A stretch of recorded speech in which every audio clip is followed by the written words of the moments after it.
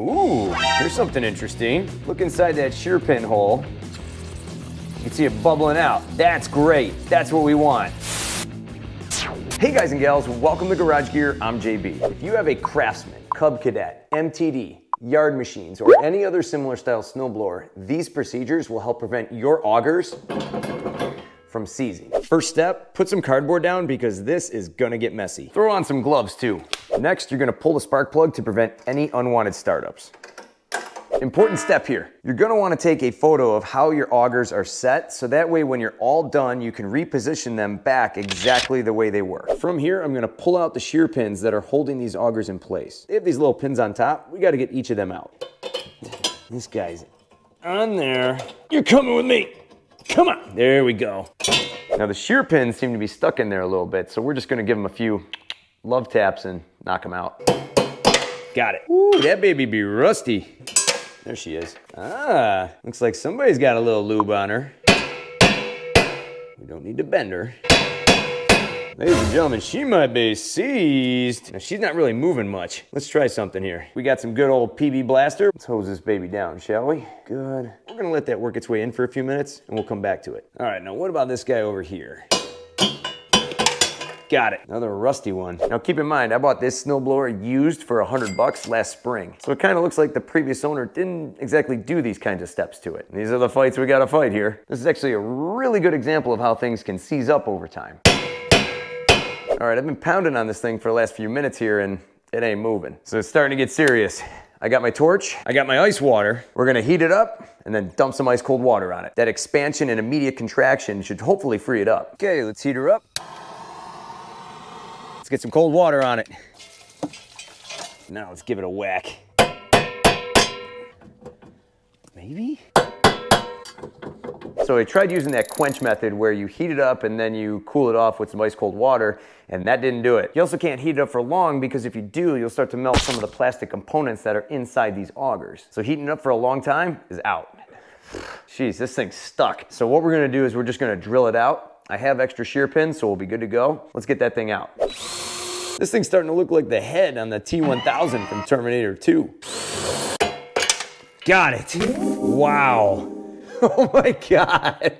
Look at that thing. That is insane. Holy crap, was that thing in there. This is example A of why you take the time to lubricate this stuff. Now that we got this guy out, let's get back to business. Now our shear pins are all out. Normally that's much easier to accomplish. Now from here, your augers should be loose and spin, and if they don't spin all the way around, that's okay. So now you're probably thinking, JB, what are we gonna lubricate these things with? Well, there's actually quite a few products we can use, and something is better than nothing. But for this, we're calling in our good old friend, fluid film. Good choice. Great stuff. And it hangs on a bit better and doesn't wash away as easy. It's a superior penetrant and lubricant, and I used to undercoat my truck with this in the past, and that stuff would hold up all year long. So this will definitely stick around for a while. It's safe for plastic and rubber components too, and I'll have it linked down below in the description. Now to get this done right, you're gonna wanna have one of these little red straws. But here's an added tip. You're gonna take your red straw and a sharp blade. What you're gonna do here is you're gonna carefully chop off the tip at about a 30-degree angle. Boom, just like that, that should do. This fine tip here will allow you to stick it in tighter spots better, and you'll see why here in a moment. Cool, let's start spraying. Before I start shooting this, I wanna show you this really quick. You can actually start to see the rust forming on the auger shaft inside these augers. That's not good. We definitely need to lubricate this thing. And to help keep this video lubed up with the YouTube algorithm, would you mind hitting that like button? Thank you. My first target's gonna be inside these shear pin holes. And then what I like to do is tip them up and then cover and block that hole and then spray them too. This is where that tip comes in handy. Point it down a little bit. Do it here on this one now. Move it up, move it down. And then what you can do is kind of spin them around like this. This will help work that fluid film around. Now we'll move over here. This one was the bad one. We definitely need to lubricate this one big time. Tip it up, down, point it to the left and right too. That baby is lubricated. And we'll get this one here on this end. This one's a little tight. Tip it down, flood it. Spin them around. Work that stuff around. But now before you go any further and you start spraying the rest of these components here on this auger shaft, what you want to do is check where the shaft comes out of the gearbox. Make sure that there's no leaks. Check this over on both sides to ensure that nothing is coming out. This way you can make sure that you won't mix up actual oil or grease that's coming out of the gearbox with any lubricant you're applying. From here, what I'm going to do is I'm going to pull this spacer back, and we're just going to get this red straw in as far as we can and hose it down. It slips right underneath. Good. Ah, it's coming out the other side. That's beautiful. Just the way we want it. Ha ha! Even spin it around a little bit. That's perfect. Now I'm gonna push this back toward the gearbox. I'm gonna try to weasel this straw underneath this auger. You'll notice a definite different sound when you start spraying this if it's getting underneath. Just like that, perfect. Now what we're gonna do is we're gonna take this auger and we're gonna push it this way as far as we can. That gives us enough room.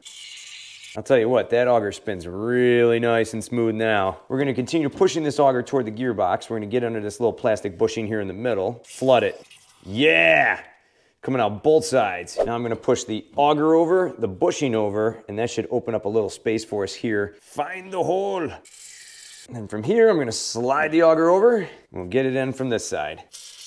As you spin these augers around, you'll notice that there's little ridges or notches on the side. That's the ideal spot to stick the straw. Get in there.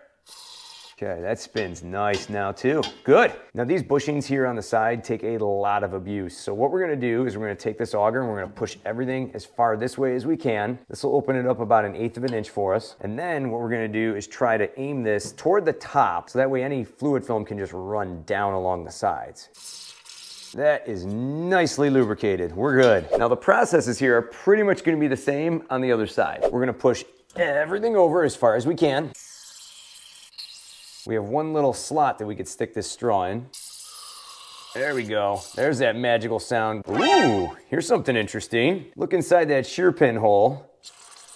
You can see it bubbling out. That's great. That's what we want. That's how you know you're getting it all the way through. That's perfect. Then from there, I'm gonna slide this auger this way. Coming out that shear pin hole again, that's good. This is the auger that needed it bad too. Then we have this little bushing here in the middle. You can actually see it starting to come out the other side. Then we're gonna get it underneath this last auger. This is getting extra saucy here today. Yep. Okay, we're gonna pull this auger this way. Pull this little washer over. And now we're back at the bushing here on the side. Again, you wanna get it up on the top. Perfect.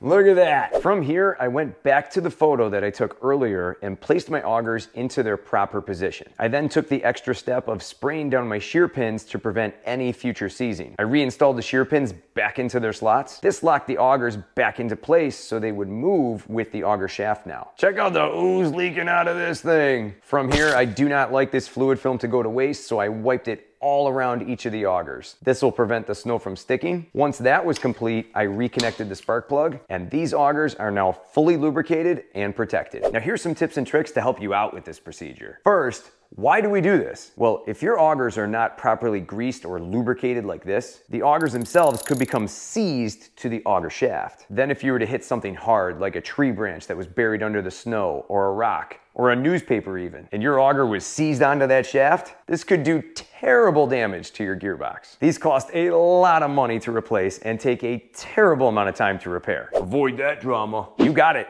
Spray it down like this once a season and you're good to go. Can you use red and tacky grease or something like white lithium grease in a sprayable can? Yes, but something like this doesn't really flow into tight spaces as well as something like fluid film does. In my experience doing this over the years, fluid film seems to get in better. What about something like WD-40? WD-40 is good, but it's thinner and it washes out quick. So you're really better off using something that's gonna stick around longer. Now another thing you could try if you really wanted to get crazy with this is to fully dismantle the entire front auger assembly. Pull it out and pull it apart piece by piece. You could grease everything heavily with red and tacky grease, and then put it all back together. That whole procedure is extremely time consuming. Well, that's how I do it. Well, you do you, my friend.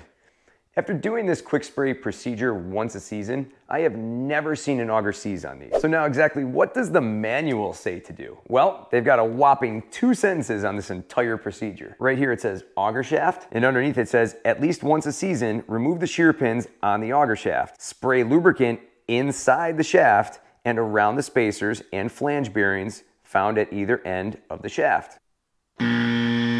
Way to be super thorough there, Craftsman and MTD. Could you tap and drill some Zerk fittings of your own onto these augers? Some out there have done that. It would allow you to easily lubricate each auger without making a huge mess. The augers are now fully lubed up, and so is the gearbox. For how to properly lubricate these kinds of gearboxes on these Craftsman, MTD, CUB Cadet snowblowers, check out the video I'll have linked down below in the description. For more cool garage gear content, click or tap the screen right here. Thanks so much for watching, and I'll see you in the garage.